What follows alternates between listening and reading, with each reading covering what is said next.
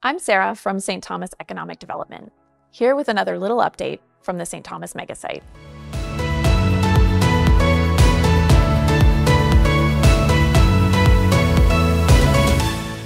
This isn't like digging in your backyard sandbox, digging holes and building sandcastles all willy-nilly.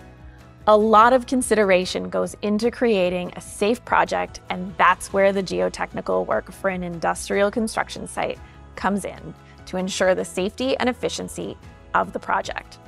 But what does that entail?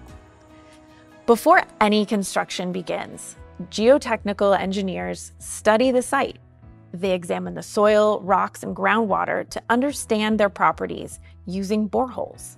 The image on screen illustrates where some of those boreholes are. Currently, there are a total of 150 across the property, taken to a depth of 2 meters to 15 meters.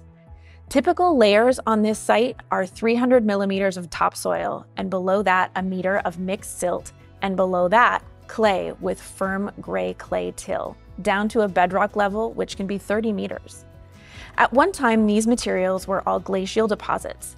The ridge that cuts through the site, known as the St. Thomas Moraine, shown in white, and the activity currently on site is to move that high point of the ridge to lower elevations illustrated in gray, the lowest elevations being the darkest points on the map.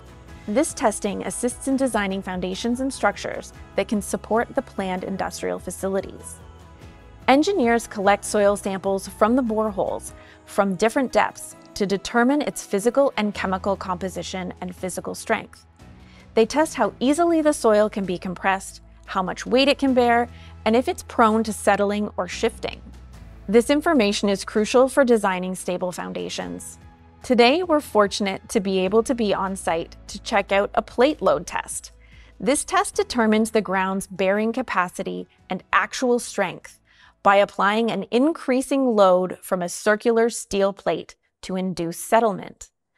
A measuring device that looks like an upside-down plate is mounted below an excavator. Increasing pressure is applied to the plate to determine what the allowable and ultimate bearing capacity of the soil is by continuing to apply that pressure until failure. Another common test that's taken on-site daily is a compaction test, technically known as a nuclear density test. Radiation is transmitted directly to the detectors on the bottom of the gauge, allowing for the actual percent compaction to be calculated. Based on the soil testing results, geotechnical engineers design appropriate foundations. For example, if the soil is soft or prone to settling, they may recommend deep piles or specialized foundation designs to ensure the stability of buildings and equipment. Understanding the groundwater level and flow is also vital.